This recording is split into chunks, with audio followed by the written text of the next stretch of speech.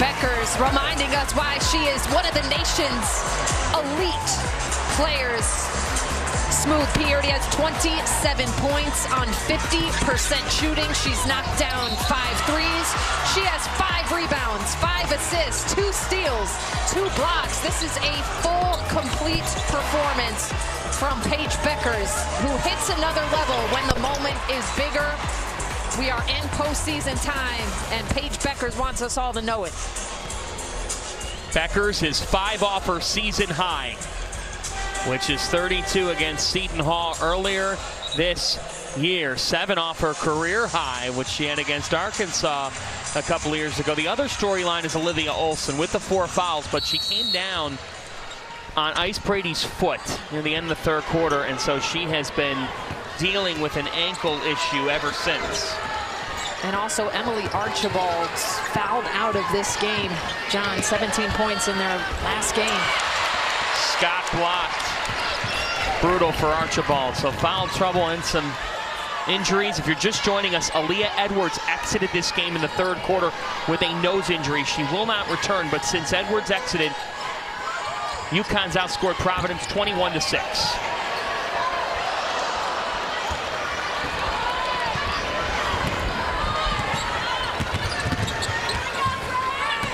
Farrell to the basket. Bryn Farrell. Bryn Farrell, first bucket of the second half. She had a really big opening half on 3 threes. See if they can get her going a little bit. 3 Friars in double figures. They've had 10 different players hit double figures in a game this season. Beckers is off. Brady battling. Morales Romero fighting for it. This is the Big East tournament. Let's revisit that Olivia Olson injury. Yeah, posting up here with Ice Brady, and looks like just had an awkward landing. Just hate to see injuries any time of year. Hate to see injuries in postseason. See if they're able to get Olivia Olson back in the game. The old catch and shoot is short. Gino Auriemma throwing his hands up. I mean, just got to stay smart in shot selection. Morales Romero is long. And discipline. What Auriemma's been searching for, and that's playing to their strengths. Buell to Arnold and 1.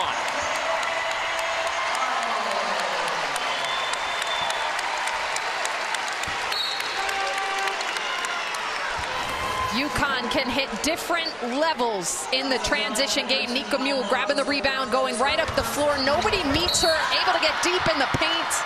Dishes over to KK Arnold and 1. Bench is loving that one, and you mentioned it, John. We've seen a lot of plays like that since Aaliyah Edwards unfortunately had to exit the game. It's like it's awakened something deeper in her teammates. This program has fought through adversity on the injury front to the level that no other powerhouse in women's college basketball has had to deal with over these last 4 years. They know how to take a punch.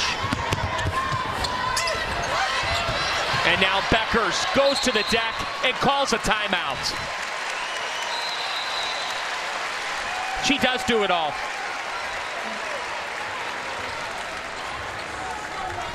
We'll take a timeout too. Connecticut up by 18, looking to advance. Is still behind the Providence bench, getting looked at by the athletic training staff. They were working with her, taping her ankle, icing it, trying to have her walk a little bit, and she could really just barely put any pressure on that right ankle. Yeah, just a tough day for Olivia Olson, who yesterday had 16 points and 12 rebounds. She's had some foul trouble today. Now the injury, trying to work through it and get her back out there. It's a tough break for the Friars.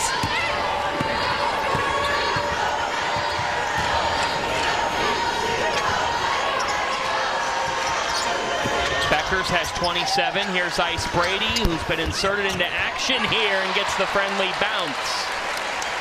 Ice Brady showing some range there, and set up nicely by Paige Beckers, who drew 2 off of the screen and kicks it back to the confident freshman. Fosu's had a nice day off this time, and it'll go back to UConn.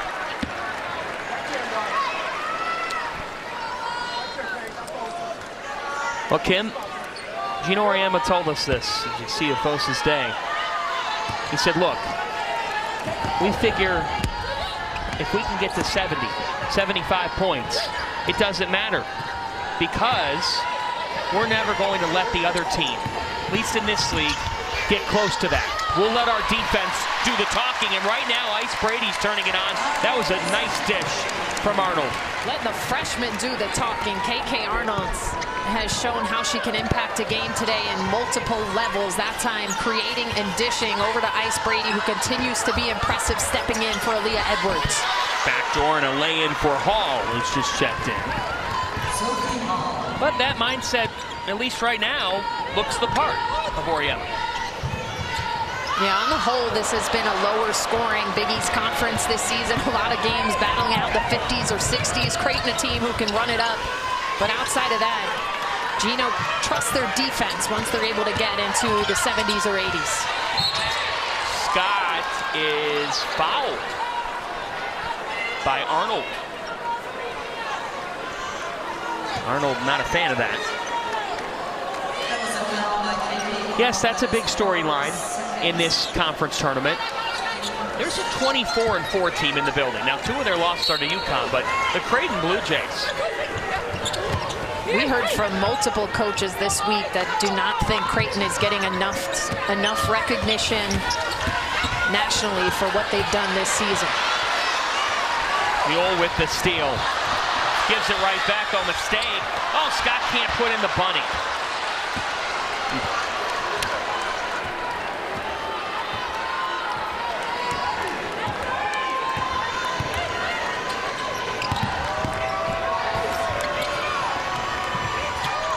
Arnold. Mule left open. Cash.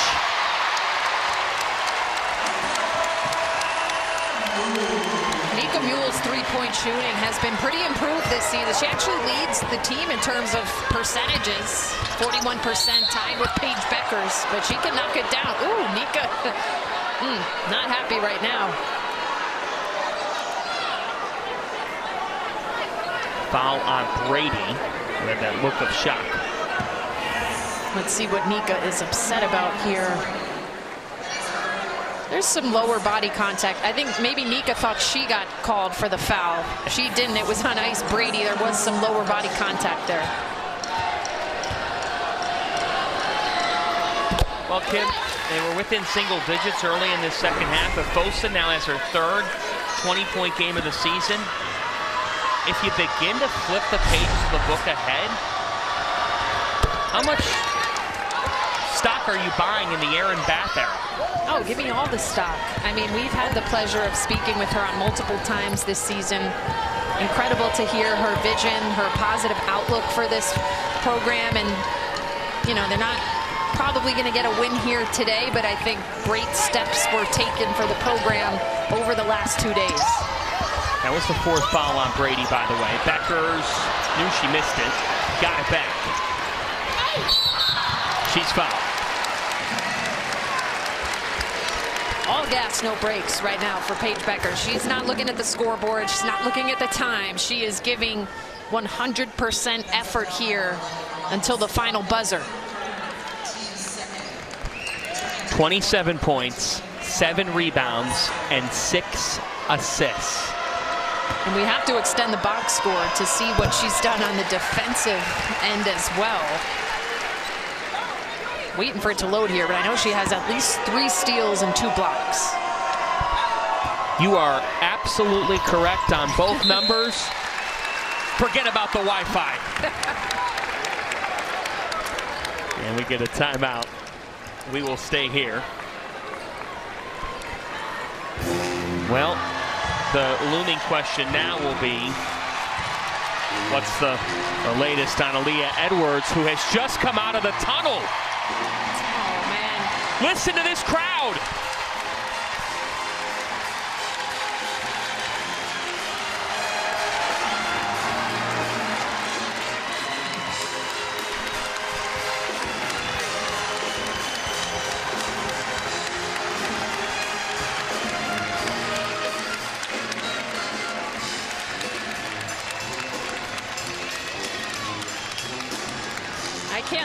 Amanda. Like, my eyes are welling up a little bit just hearing this scene. It looks like she's getting a little bit emotional. Just how much she has meant to this program.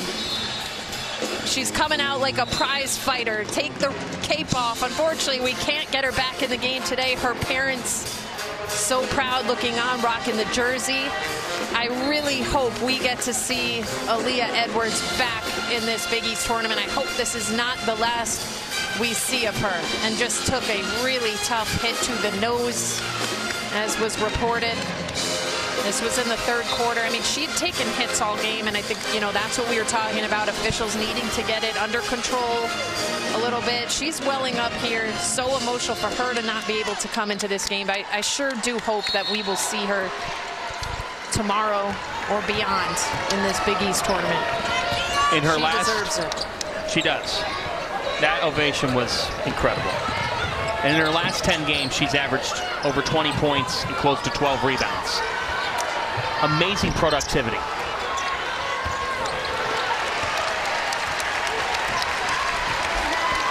That was a really powerful scene inside this building. Totally. One of the more emotional moments I've seen covering the sport.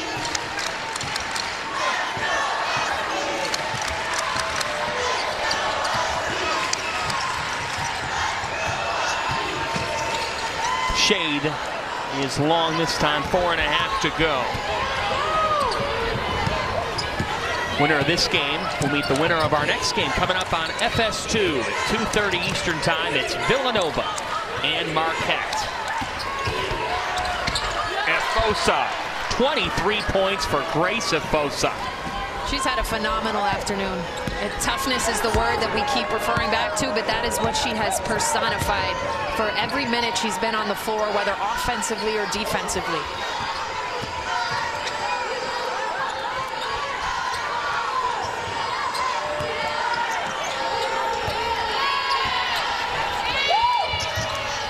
Shot clock at 6. Mule to K.K. Arnold. Switch. You mentioned it earlier, John. K.K. Arnold not really known for having mind-blowing three-point numbers, but she is 3 of 6 from deep in this game. Just over 33% in the regular season, but as you know, as Arnold takes a shot, that's an offensive foul on Bandoma. Talk about her three-point numbers. We have to get the stat on how many times K.K. Arnold has gotten on the floor this game. Every time we look, she is taking a hit. She's diving after a loose ball. And that is what you absolutely love to see from a freshman. Paige Becker says she's a joy to play with. Freshman to freshman, all 3 of these. Shade this time. The unselfishness of K.K. Arnold. She could have had a layup. She puts a little analytics there, goes for the 3 instead of the open 2. You use that phrase, all gas, no brakes. That's been UConn since Edwards went down.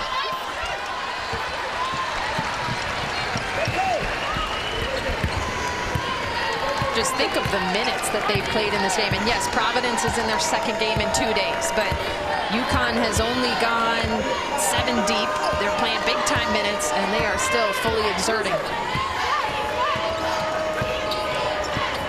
Arnold, the left hand, whoa. Now she's just showing off. Showtime, that's what I was gonna say. These freshmen are atypical. We talked to Gino before the game. He said ahead of the season, you know, I thought they were just gonna get their feet wet. Her and Ashlyn Shade playing maybe 10 minutes a game. They are now playing 30-plus minutes a game and making a huge impact. It wasn't the plan, but Gino Auriemma's been used to going to plan B, C, D, E, F, G the last couple of years, and these freshmen, they were going to get a sprinkling of minutes. Not this month.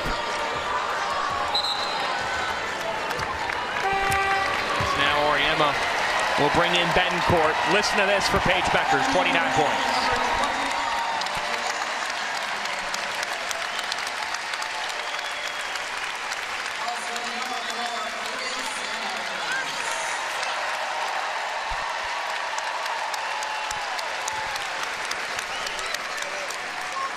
And what does Paige do? She goes right to check in on her teammate, Aaliyah Edwards, on the bench.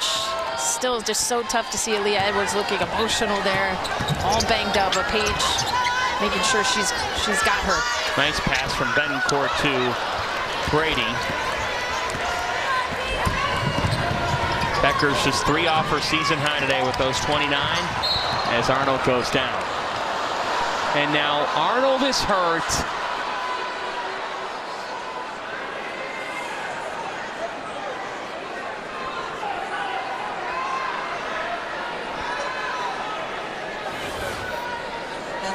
Let's take a look here.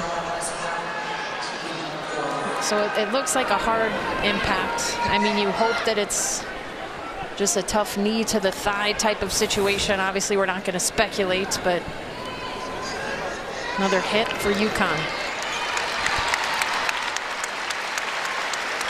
And that's the issue for Gino Auriemma. He doesn't really have a bench to go to get his best players out of the game. I think he's put in everybody that's available. He's taken out the 3 veterans, but he simply doesn't have a sub right now to take out KK Arnold or Ashlyn Shea. Look what he has to do. He has to bring Mule back into the game. He's out of Huskies. And he's already playing 5 players short this season.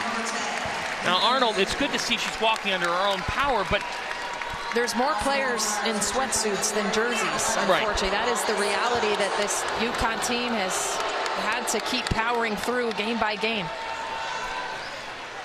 And that's why Auriemma described this as nerve-wracking.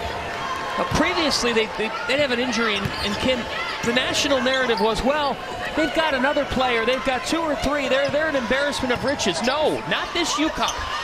They just lost so much as Brady hits that from Betancourt. Well, it's been a silver lining here to Aaliyah Edwards going out. I think Ice Brady is finding some confidence here. Her first postseason game. She's had some nice moments offensively and defensively.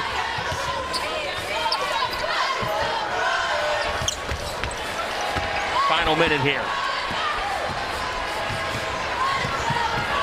Gino saying, slow it up, Nika. I had to put you back into the game, but let's take things down a notch. Let's close out this game safely.